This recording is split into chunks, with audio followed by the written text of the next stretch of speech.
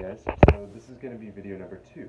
I'm going to call this the incredibly ridiculous idea of attempting to geometrically translate both quantum theory and particle physics into one shape on a graph. It's absurd. I don't understand how anyone could possibly come up with this idea, but here we go. It starts with a researcher named GARRETT'S, cool name by the way, who graduated from some university in California, did some stuff, moved to Hawaii, and decided to work part-time while working on this theory. I'll put a link in the description below to give you a better understanding of who he is. This video was also inspired by another YouTuber named Joe Scott. He has another video around this theory that is much more coherent than anything I could ever do.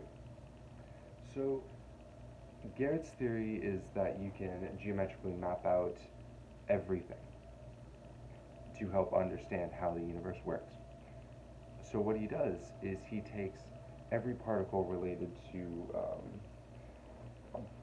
particle physics, all 17 of them, as well as their negative and positive charges, and certain ones that have different orientations, up and down, left and right. And so he takes the initial ones, maps them out onto the chart, and then he maps their, he maps out their positive and negative charges and so on and so forth until you have this incredibly complex graph.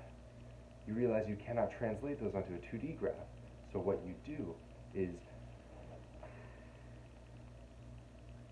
you rotate them around each other into different dimensions, where you can actually create where you can actually mathematically graph their connections between everything.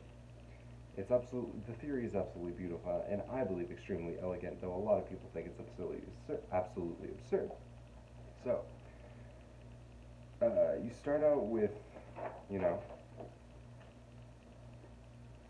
a point, like so, first dimension, quote unquote, then second dimension with direction, like so.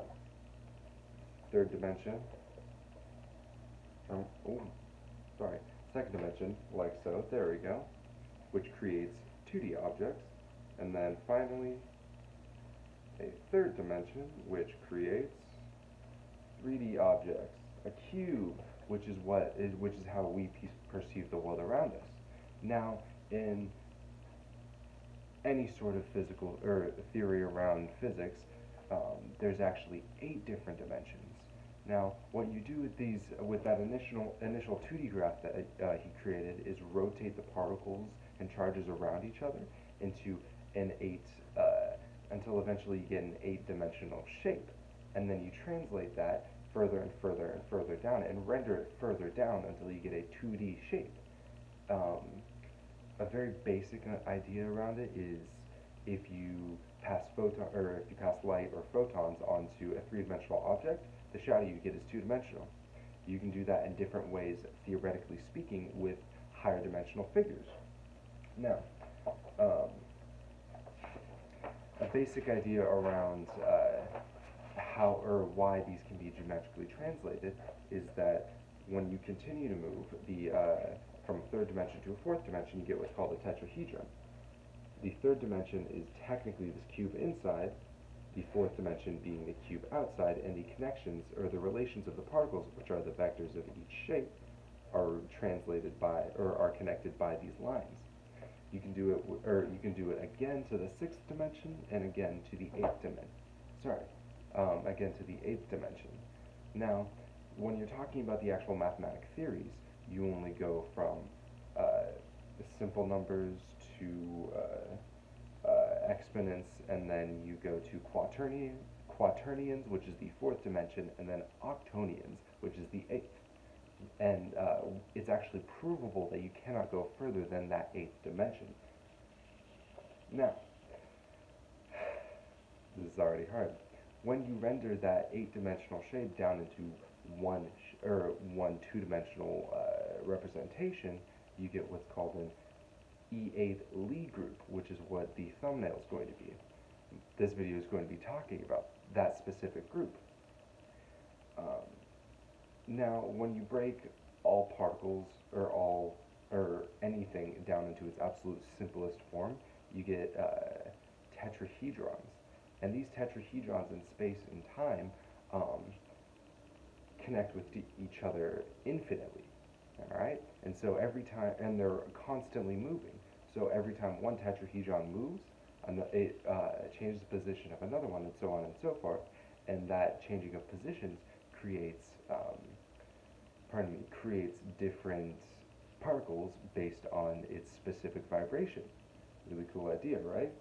Except the only way these tetrahedrons can actually change their positions is by conscious observation, by physically, or by it being physically known about by an outer whatever. This is the idea of consciousness, all right? So, and the theory that relates this to particle physics is called emergence theory, I believe. Now, where is this consciousness coming from? No one knows. No one knows if there is a consciousness. It is the universe itself that is the consciousness in this theory. This is all gobbledygook. It's complete nonsense to me and anyone that I know. I don't know if, or I don't think anyone that I know has even attempted to, or has watched any videos or attempted to understand any of these physics in the first place. Now, my whole idea and why I love this theory so much is when you take hallucinogens, I'm not saying I have, based on my perceived understanding of what people see when they take, say, LSD or psilocybin, you see geometrical shapes.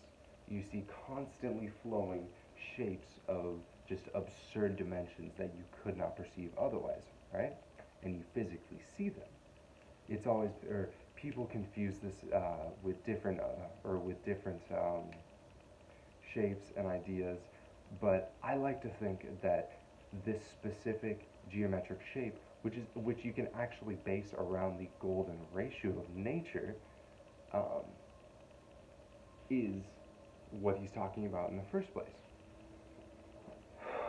This is already confusing, right? So my idea around this is that when you take, geez, I'm already gone. When you take hallucinogens like these, they expand your consciousness, right? That's the main idea around taking these hallucinogens and why they're such a cultural phenomenon and why so many different cultures revolve spiritual ideas around them, is because they help you, quote-unquote, expand your mind. Now, there's another idea, or there's another addition to this with, what is it? DMT. So DMT is a much more intense hallucinogen, and when you take too much of it, it's described as falling into another dimension, or breaking the plane, or whatever you want to call it. And you basically get transported into this dream state where you're perceiving unbelievable shapes and patterns and dimensions that you can never think possible. My idea is that it is opening up your consciousness to perceive those things, i.e. the consciousness of the universe. So what you're actually looking at is a two-dimensional or further dimensional representation of everything in the universe, i.e. your mind on these psychedelics, your mind, which is based around consciousness, is coming out to perceive the universe itself in a geometric, physical representation. I wish I had more to add. I really wish I had more to add.